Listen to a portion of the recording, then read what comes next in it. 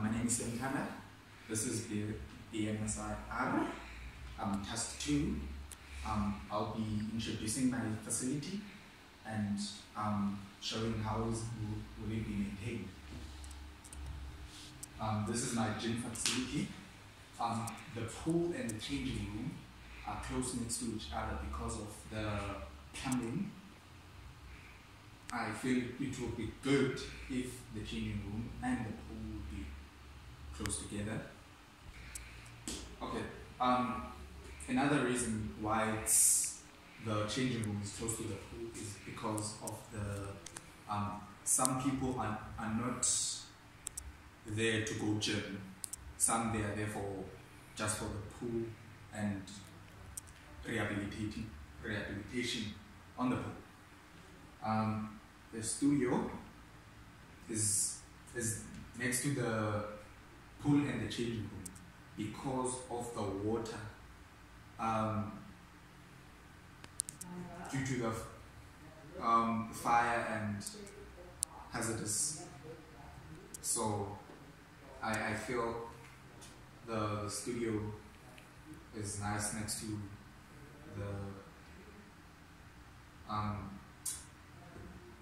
the okay. So also the studio is a big area, so I feel as if it's nice if it's at the back, so that it does not cluster anything close.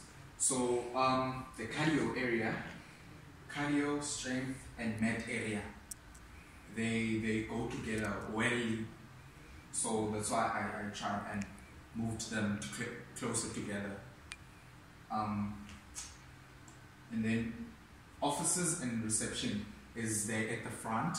So clients, when they enter the facility, they start in the reception, and then if they need help in the offices behind the reception. Okay. Also, the mat, strength, and cardio area. Some clients they are only there to do circuits, so it's a bit convenient for them to have that movement and a good flow. Okay, so these are hygiene considerations. The first bullet point is all clients should bring their own water bottle and towels. Why? Because people sweat, so it's not hygienic to wipe your sweat when there's someone else's sweat on the towel. Clients are advised to wipe the equipment before and after use. Continuing from the towel and water bottle, when you sweat, the water from your body will go and be on the equipment, which is the sweat comes out with germs and also some other bacteria. So it's wise if a client or a participant cleans the equipment before use or after use. Clients should take showers after their workout, immediately after the workout, because okay, I feel the third bullet point is something general, because if you don't shower after a session, that means you're leaving the gym or going to another area with the germs that you got from the gym. I feel the third bullet point is elaborating on that. Paper towel will be provided in each area, which is going to bullet point 2, which is the client should clean. So cleaning equipment will be provided for them to clean the area. Okay, so now we're moving on the equipment that you would find in the gym. This is a treadmill. The purpose of a treadmill is to simulate road running in your comfort of your homes or the gym. And the treadmill also having the same or similar effects as when you're doing a road running. Maintenance, we have two types, which is cleaning every day, ideally before, after peak time, which is after 8, and before peak time in the evening, which is 5 o'clock. Full maintenance or full service every month because of the movement of the belt. So if you have a treadmill in your gym, it's wise you do maintenance every month because of the belt and the alignment of the belt. Okay, so why we're doing maintenance is to avoid malfunctioning of the equipment and to avoid injuries, because if you do not well maintain your equipment, the equipment will be faulty and stop, which equals to clients becoming injured. Okay, this is a rowing machine. The purpose of the rowing machine is to burn down calories quick with the acceptance of gymming or working out the whole body for an extended period of time. Maintaining the machine, also similar to the treadmill, cleaning it's every day. After peak hour, AM peak hour, which is 8, and before the evening peak time, which is 5 o'clock in the evening. Full on maintenance is 3 to 4 months because of the motor inside the rowing machine. Okay, so the purpose of the assault bike is to work the participant's body, which resulting in an increase in the heart rate. Maintenance, cleaning every day, ideally similar times as the previous ones. Maintenance, full maintenance is 3 months, every 3 months. Because of this machine is complex, so there's many attachments to form this machine. So every 3 months, try and fully service the whole machine so that everything is intact and everything is fast to avoid injuries.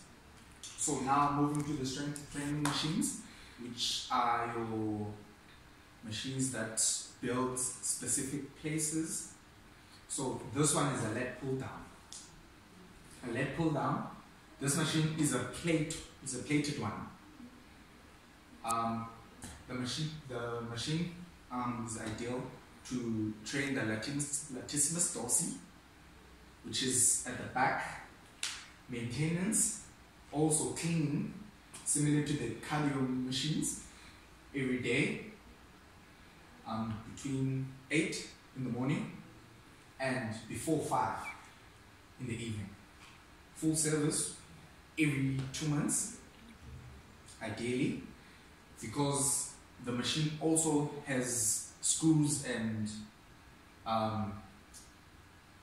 plates which might injure the person if they are not fully serviced.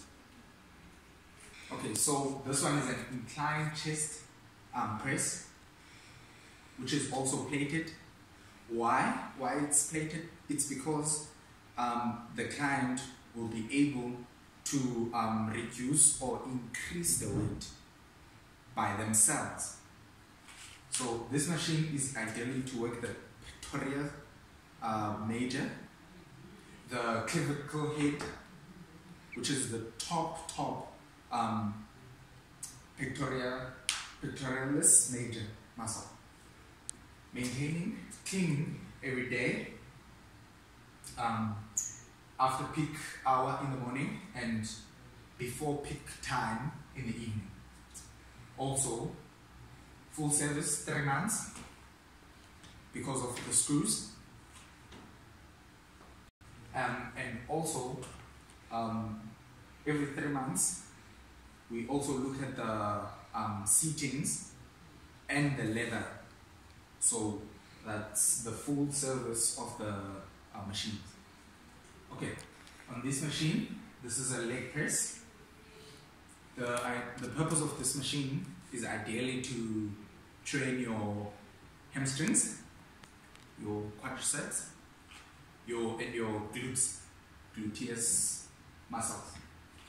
Cleaning is every day, same times, ideally. Full service, 2 months, and the main service of this machine is the safety clips, because once they are not properly maintained, they might not work and they might injure a client's knee or the leg. Okay, so safety considerations, safety equipments, your warning signs, your wet flow signs, your fire extinguishers, fire hose, first aid boxes, which are ideally, okay, your first aid box in case a client gets injured, your fire hose and fire extinguishers in case the area or the gym catches fire, your emergency exits and signs, your wood signs. So in case there's a fire, we know where to exit safely. Your wet flow signs in case the maintenance staff is cleaning the floor, so to put signs there to warn the clients to not to watch out for wet floors. Your warning signs by the pool, just to inform the clients that there's a pool nearby.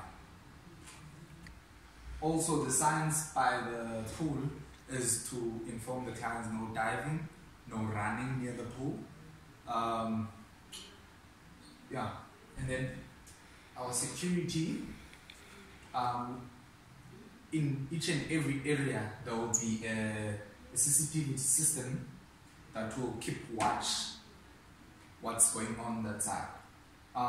In the changing rooms, there would be fitted lockers with padlocks that will be kept in the reception. So each client who wants a locker, they can get the locks at the reception.